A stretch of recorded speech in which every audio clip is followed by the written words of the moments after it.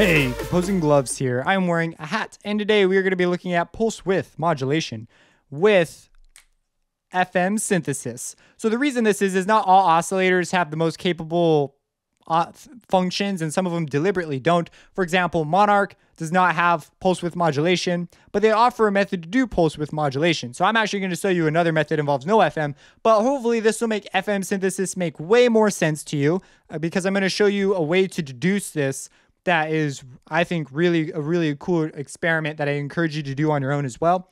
And so let me really quick just show you the dilemma, right? So I'm using Monarch. Monarch is trying to basically be a mini Moog. And in its design, well, in Monarch's design, they have omitted the inclusion of a pulse width modulator. So like you cannot change the duty cycle of a pulse, which would look like this. Right? So we're changing the pulse width. Now over here, it's like, there's no way to do that. So what do they suggest to do? Well, they suggest this method. They say, hey, take a saw wave in an inverted saw wave. So we have two inverted saw waves, and they're both going out of our mixer. And because they sum together, they will form a pulse. Then by changing the pitch of one of them, you will cause a phase shift. And because they are changing the way they sum, you will therefore change the width of this pulse. So let's go ahead and see that. You see, now right now it's pretty slow. I can augment this by just changing the tuning.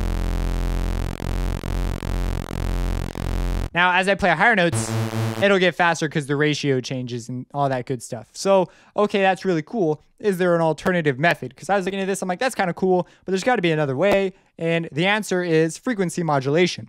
So, and this is the method I was using. I was like, oh, there's another way to do this. Pretty cool. So the way this works is you need something that's got just two lines. There can't be any curve. It's got to be just an angle. And then over here, you need to have your pulse width. You can even choose different duty cycles of it, but basically just your pulse width. And what we want to be able to do is control the length of this pulse width. We're going to do this using FM, and just showing you, I'll explain all this stuff and how to do it in just a sec as I play it. See, we get a very similar effect, and right now it's been linked because the oscillator 3 is being key tracked. So we could keep it as a consistent rate even though we're getting higher notes, or we could turn it off. But then we get it's a very different game we're playing when we turn that off, but it's a similar principle at work. So it's important that a ratio is maintained, which in an FM synth, that would happen by default because you're using the ratio, unless you decide to use the Hertz value offset, which, I mean, you could if you want. And so the other thing is when you use this method, anything with just an angle will work. And the same thing applies with the pitch. So I could change the pitch and augment the speed at which this happens. So, okay, that's pretty cool. So let's talk about how do you deduce this. So let's just go over a couple basics. So here I've got Citrus, and it's putting out a sine wave.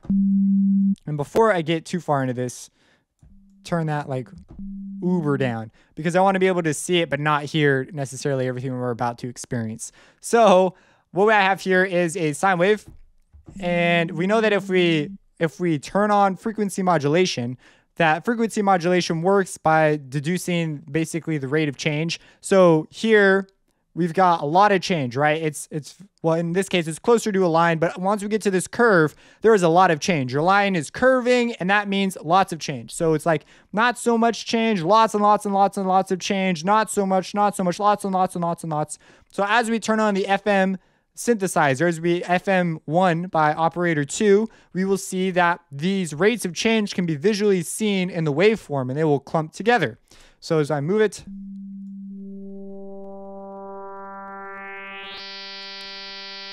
you will see that they form this where there's, obviously less change, and then lots and lots and lots of change, less change. And so that's what's going on here, right? So it's pretty easy to see. Now, instead of changing the FM amount, let's change the operator.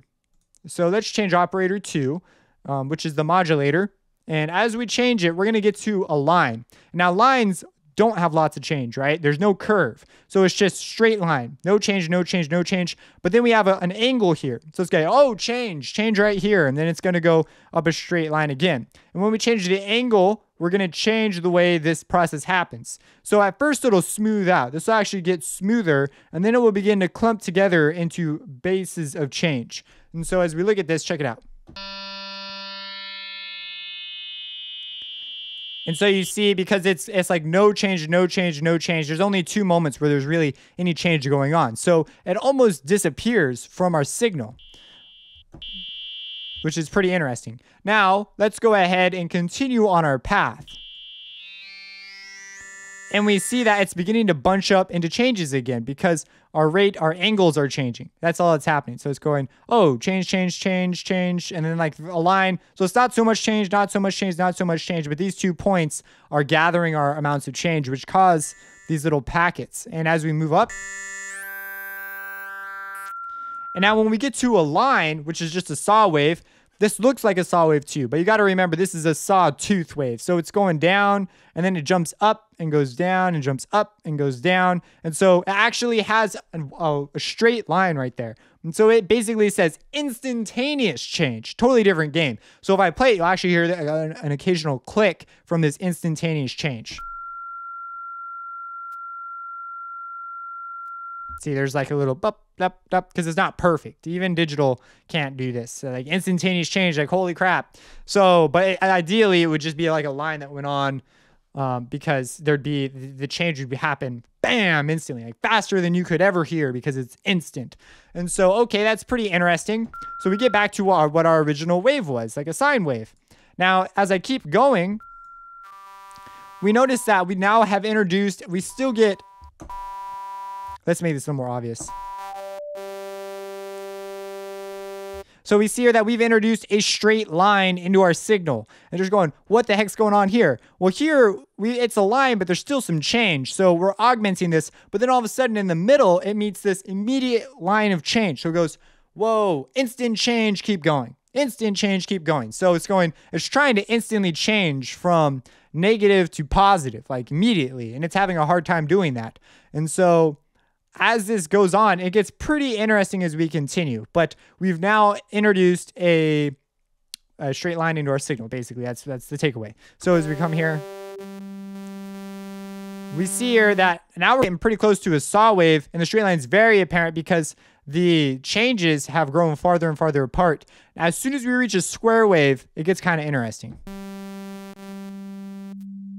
We're back to a sine wave. Just before it, we're closer to a saw wave. You might be going, what's this? Well, this is still an angle right here, right? But as soon as we do this, this is basically saying straight line, straight line, straight line, like no change, instant change, no change. There's no angles, like as far as there's nothing like this hanging around, right? So there's like an angle of some degree here and an angle of the inverse of whatever that is here.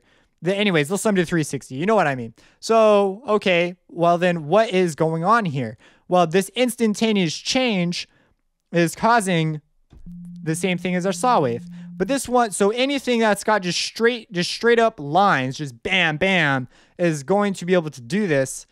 So the saw wave and any variation on the pulse width will work. Triangle wave offers some interesting ideas too and variations on it. But you get the idea. So we're able to introduce these sudden instantaneous changes. Now, let's take a look at our carrier wave. Our carrier wave right now has been a sine wave. But if we make it a pulse wave, we can introduce where this straight line change happens with this straight line change. So I just went from operator 1 to operator 2. By changing the amount of FM with this, we can change where this angle lies, right? Because that's the modulating operator. So let's go ahead and if we change the volume of 2, check it out. So we are successfully augmenting it. It is straight up pulse width modulation. Like, congratulations, we've done it. And so that is how you do it. So let's go ahead and take a look at this in Monarch. So that's how that works. So it's a pretty interesting process, and it allows you to augment anything with a straight line and just move it around. So in Monarch, I was like, all right, bro dude, man dude, bro, no pulse width modulation, no problem. I can take anything. I could take this wave, even this wave, because they're literally all straight lines. The only way I'd really get a sine wave out of this thing is if I did self-oscillation with the filter. But then you can't use that as a modulation source, which is kind of a bummer. So, okay. So moving on. So what we're going to do is I'm going to take a square wave and I want to augment where the duty cycle lies. And so I'm going to use another square wave because that's just the most straightforward way to do it. And I'm simply just going to, right now there's a couple things that are set up here. So there's key tracking, which is the same thing as a ratio. So when I hit a note, it's going to play that note as well. It's been linked to the keyboard is all you really need to think of that as. And then as I move this up and down, I'm going to mix in the FM. You can think of this as the volume of the modulating operator or the modulation index. And so as I move it, it's going to change that and it will therefore alter it. Now, something you need to keep in mind too is when we're doing things like this, we're moving entire harmonic spectrums around. Like it's pretty crazy. Same with this one, or harmonic series, I mean. So let's go ahead and do it.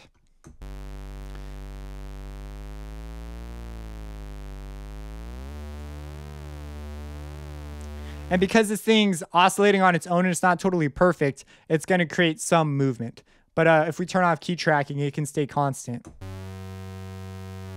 Well, it's going to move between the two. You get what I mean. But it's going to create that pulse width modulation effect. Now, the problem with this is here's what you would, will achieve the same result as the other one. It speeds up as we get higher, and then the tuning plays a role in that. If we turn this off, though, there's static relationships against a moving target, so it changes quite a bit. And you can change the pulse widths on these. So if we go to a shorter one, we'll change how far it goes as well. Versus, and then of course you can do things just the angle. So we could do like the sawtooths.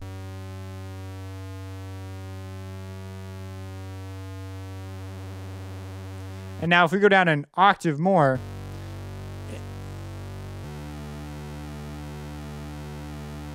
that's so cool. So anyways, those are some options. I thought I'd share this with you. I think stuff like this is so cool and gnarly. Like it's just fun to play with. And you can set up a similar thing with one. We don't even have that on right now. But that's just some basics on this. Maybe, hopefully, FM maybe made a little more sense to you after the end of this. I have a whole series for it if it didn't, right? I try to break up stuff into chunks. But I thought this would be cool to share. If you have any questions, let me know. Subscribe. Support me on Patreon so I can continue to do stuff like this. And have a blessed day.